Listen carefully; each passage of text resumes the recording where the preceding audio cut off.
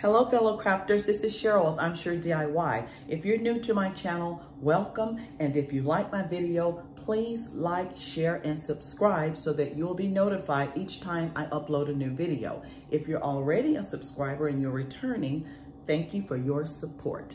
So today, I will be putting together a framed stove board. It's very interesting seeing it transition and come together.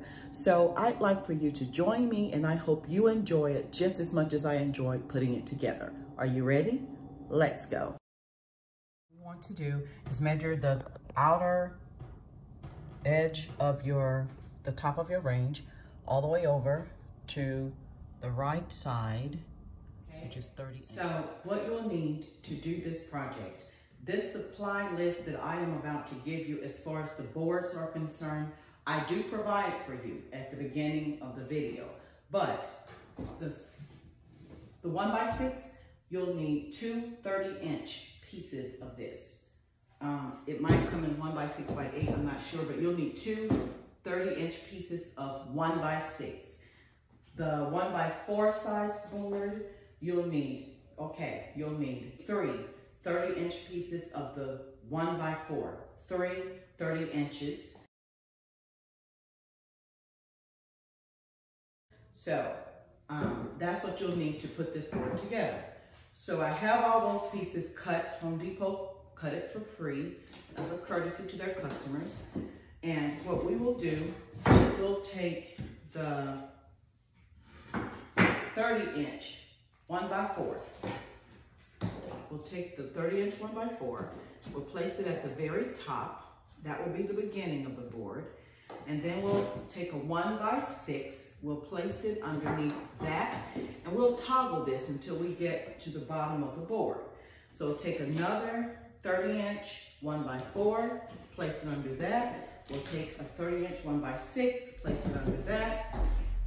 And we will take a 1x4 and place it under that. All of this should be aligned, and what you'll do is you'll get a 22.5 inch.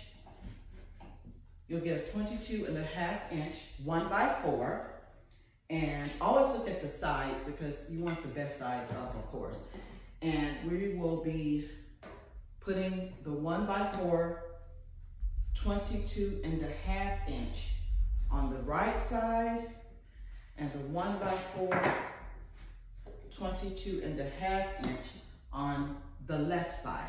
We'll be gluing those down, and if you have an air nail gun or something where you want to reinforce it from the bottom up or whatever, this is so we'll glue this, and we'll glue this, and that will secure 1, 2, 3, 4, 5. That'll secure these pieces when you glue those. And then you'll take and you'll place it in the middle of this, place it down here. So you should have a frame. You should have something shaped like a frame that goes around the edges of the board. So right now, you can glue all of those things down. Now that we've gotten it all glued down, or glued and nailed if you prefer, it's time to knock off all of the rough edges, especially around the edges and just all over. You want to have a pretty nice smooth surface even on the bottom. Okay, so this portion of the project, it's time to add color to the board that we put together.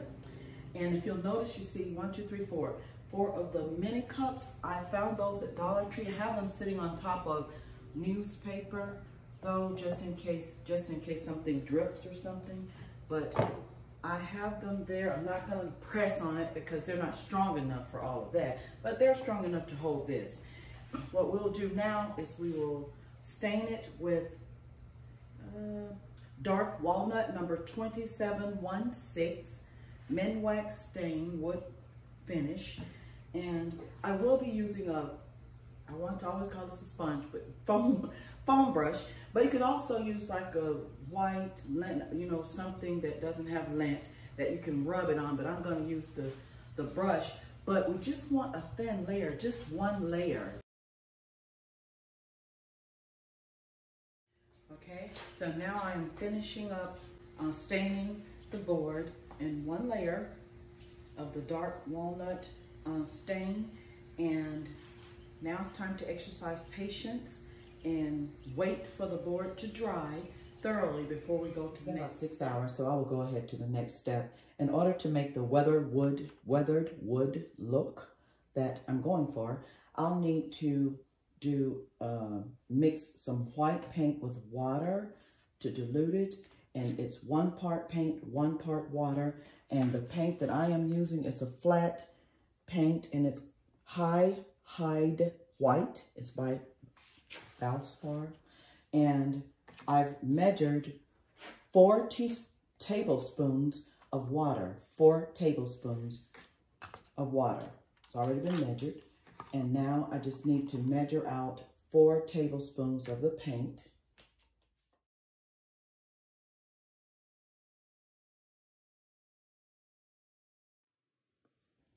Okay, now I will just stir this mixture really well. So we will go on to the next step of adding this to the board. I will use the white paint mixture, and I will paint down the center, and all you want to paint. I'm going to start in the center to get that covered first, but of course I'm going to go over the sides as well.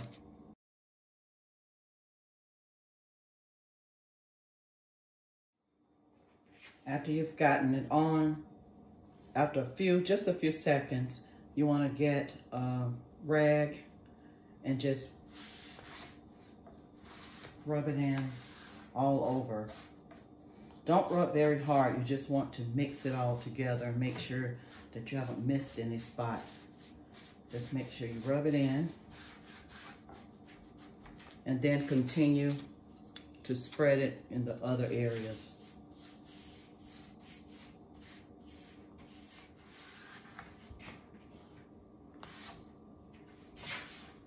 Okay, now that you've added the whitewash mixture to the stained wood, so now it's time to sand it to give it that weathered look.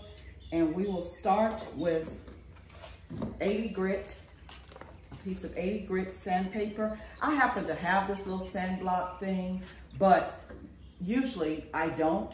And I will just cut a piece of wood about this size and wrap this sandpaper around it, and it does the same thing. Don't be aggressive. So when you sand this, just lightly sand it until you see what you like, what you want your board to look like with the weathered look, and just go over it. And then just lightly go over it. It's already starting to look really nice. Then we'll move on to rough up the edges. You can do that with the 80 grit to make it really look weathered and older looking. And that brings out some character in it. The next step, you'll want to put polyacrylic, Minwax water-based polyacrylic to seal in all this goodness. So we want it to be sealed, and I will probably put maybe 3 coats on it since it is a stove board, and you'll be handling it a lot. Something might spill, and that way you could just wipe it up and go on about your business. And allow it to dry between each coat. Allow it to dry.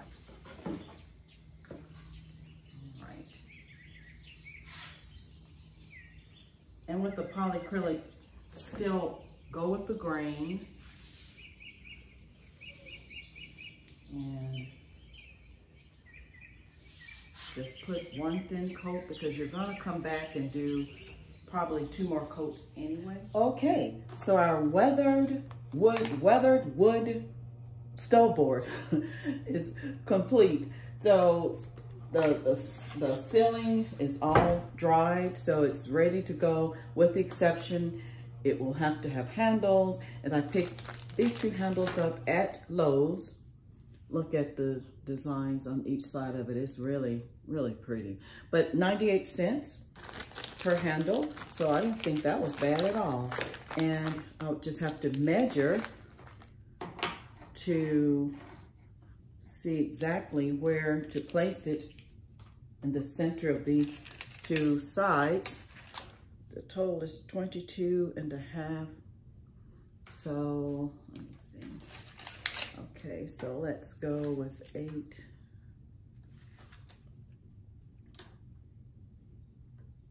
3/4. So from tip to tip, let me check this side over here.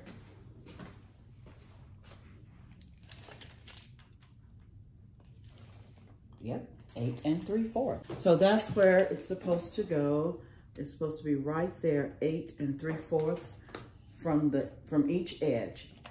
And from the sides, 3.5. Okay, all right. So the tip here should be centered at 1 3/4 on both sides, 1 3/4. Okay, there we go. All right, so that's where it's supposed to go. And what I will do is I will mark this.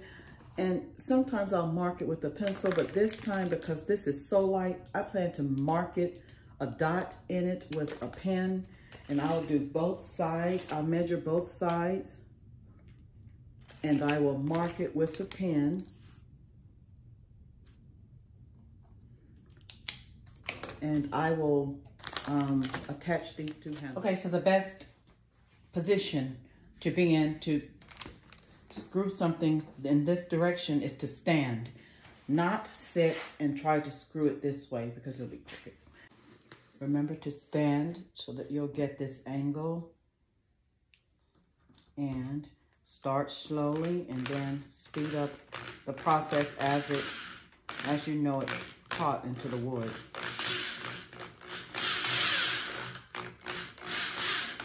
After you're done, you just want to go back just to make sure that the handles are secure and everything is all screwed down nice and tight, so that when you remove it or place it on your stove, it'll be done safely. Thank you so much for joining me today. If you enjoyed my video, please give me a thumbs up. If you worked right along with me, honey, this is our board. Again, thank you for joining me. Until next time, bye-bye.